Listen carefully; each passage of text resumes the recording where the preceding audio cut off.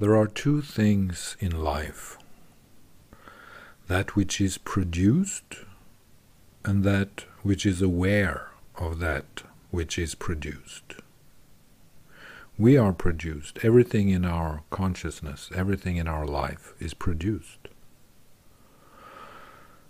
And there is that which is aware of that which is produced. That which is aware of that which is produced is the true self. It's the inner heart. It's the inner heart of the human being, is that which is inside the inner heart.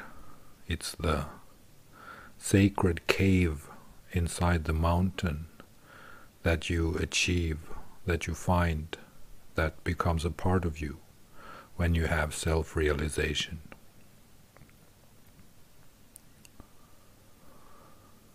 There are two things in life: that which is produced, and that which is produced is everything that we know, everything that we perceive, and it is perception itself. That which is produced is all that we know, everything that we have knowledge of, the world as we see it, our own brain, our mind, our life, our consciousness, our awareness of our consciousness. That which is produced is that which is produced. That which is produced is that which is produced. And that which is produced is the world as we experience it, as we see it, as we perceive it. So we can see everything, we know everything because of that which is produced, which means that basically we live in a virtual reality, you could say, because we live inside an interface, we live inside a channel of perception, and our channel of perception is made available to us through consciousness and through the human program. I have explained enough about what the human program is. That was my life's work, in a way, to explain the human program. And that is the totality of how the brain and the nervous system works together in interaction. The human program is that which is produced. The human program is that which produces that which is produced. The human program is that which produces that which is produced. And then there is the awareness of that which is produced. And the awareness of that which is produced, the inner knowledge of that which is produced, is the true self. That which is separated in a way, we cannot even say separated, but that which stands alone. The true self is that which stands alone in some sense. It's the inner cave, it's the inner cave in the mountain inside the human heart, which knows everything that is produced, that has awareness of the fact that whatever is produced is in fact produced. So this is also the dark matter in us. You could say that the dark matter perhaps is the true self, is that which is devoid of consciousness, but at the same time it has the subtle awareness that doesn't seem to be conscious, but at the same time is that which has the subtle awareness of consciousness itself, of that which is produced. So there are two things in life: that which is produced and the awareness of that which is produced. Usually we lose ourselves in that which is produced. The human being lives in that. That which is produced is the temple and the world and the arena and the platform and the stage for all human activity, experience and perception. That which is produced is everything that we know. And all human beings live inside that. We live inside that. And the people who have so-called self-realization, the self-realization that I'm talking about now, where you see the true self as that which is aware of that which is produced. That which is aware of that which is produced is the true self, is the dark matter inside the circus of consciousness.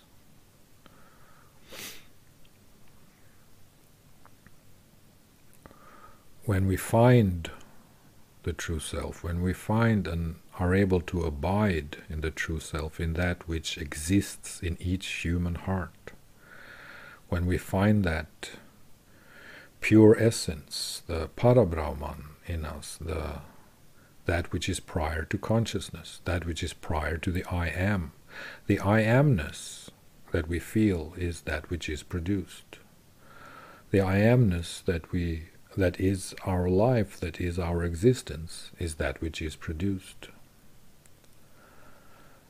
And we can liberate ourselves from that through spiritual practice, through the deconstruction, you might say, of that which is produced. You can liberate yourself from your own mind, but that takes practice, it takes work, it's not done quickly, and it's not done through meditation. You have to go deeper than meditation in order to free yourself from that which is produced. Meditation is actually just some sauce inside the dish, inside the food. You have to go deeper.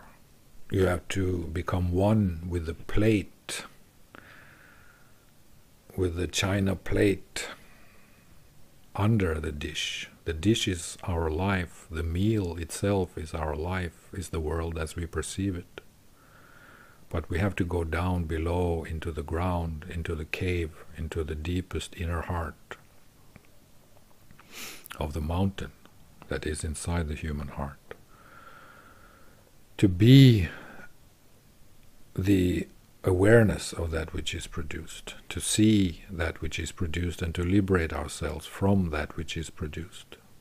This is possible. But it's not easy. It takes time.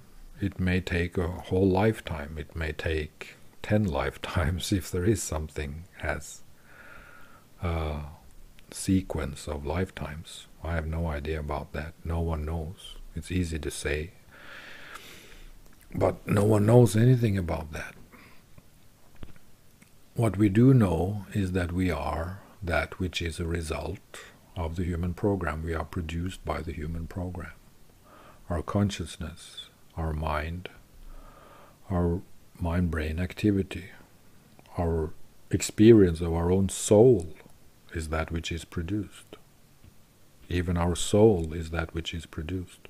Only the Parabrahman, only that which is prior to consciousness, is that which is not produced.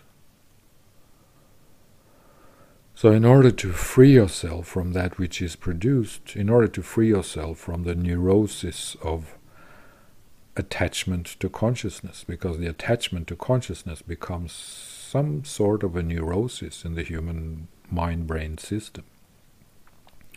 In order to free yourself from that, you have to be able to surrender to that which is not produced.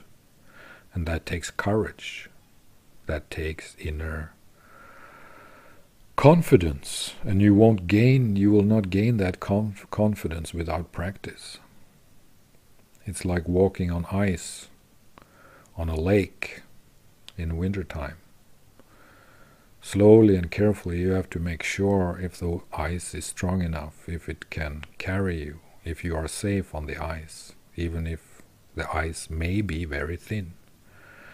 Even if you fall down through the ice, even if the ice cracks open, you have to have the inner confidence to accept that.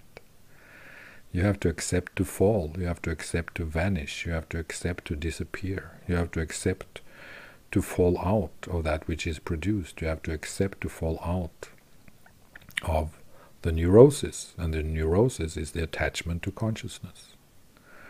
The neurosis is the attachment to that which is produced.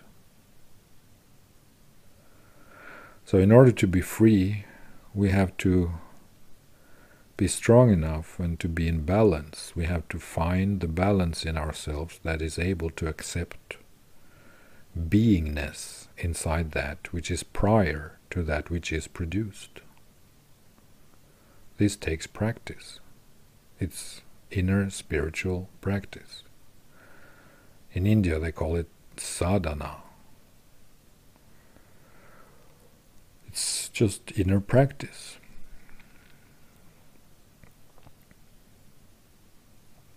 To become a part of the true self, to become able to live inside the true self, you have to let go of the neurosis that keeps you trapped in that which is produced, in that which keeps you trapped in consciousness. You have to be able to trust that which is prior to that which is produced. You have to be able to trust your own life as a life inside the true self, inside Parabrahman, inside the essence that does not rely on that which is produced, that does not rely on the house of cards, that does not rely on that which is produced. And of course we produce that which is produced ourselves. After this has been available to us, after this has been made available to us, after this has been made possible to us and for us through the human program. The human program is that which produces the human being. The human program is that produces our life. And in order to let go, to be free of that, so that we can fall down into and merge with true self, we have to cultivate and practice this ability to be at one with that which is not, in a way. That which is not, the non-existent absolute, as someone calls it, takes practice. It's not done quickly. We have to be able to understand that everything and anything that we are is just simply something that is produced. When we die, that which is produced will fall off from the world, because consciousness will die. The circus will collapse. It will close. The circus will close.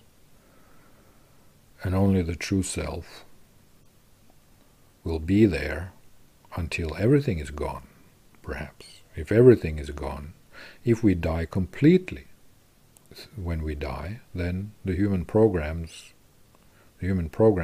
dies first. Then the neurosis dies, our attachment to that which is produced.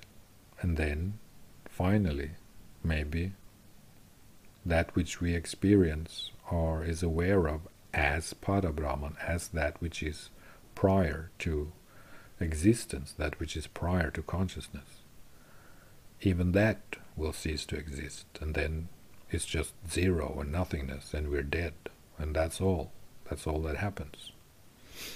If something goes on, well, of course something goes on. I mean, there's energy and chemicals, enzymes, proteins, bacteria that goes from our body into the environment, which means nature itself. About whether something else survives, something that we can truly say is essential to our deepest core essential being. If some of that survives our death, we have no idea, no one knows. It's a part of the neurosis to make up our mind about that, because it's just a projection, It's something that is produced. We produce that which is produced. We produce a projection, and we say that yes, reincarnation is something that exists. My soul will survive, or that in me which is Parabrahman will survive. That in me which is nothingness will survive. That which is prior to that which is produced will survive. But we don't know anything about that. We don't know. The only thing that we know is that the human program is that which produces our life as we know it, as we experience it, as we perceive it. So to find and accept and acknowledge and experience that which is prior to that which is produced, the underlying self, the self behind the self, to find that, to find the self behind the self, to find the inner core inside the mountain of the inner heart of the human being, is something that is worthwhile for us. And this is just a talk of that which we can say is the totality of being. The totality of being is that which is produced, and it is the awareness of that which is produced. Thank you.